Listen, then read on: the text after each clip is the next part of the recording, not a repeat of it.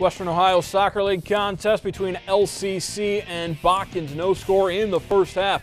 Lady Trojans looking to get on board. Natalie Ambo's shot deflected right in the arms of T-Birds keeper Madison Stolle. Then LCC on the attack. Jessica Wilker, nice ball in the box. Sam Candy collides with Kirsten Rogers, but Rogers able to hold on for the save. Later, Ambo's back on the run. Clean look, but Stolle once again makes the save.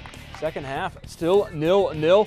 Ambos again with the look. Hard shot with the left, but Stolle, one of her 10 saves, as this game finishes a scoreless tie between LCC and Botkins.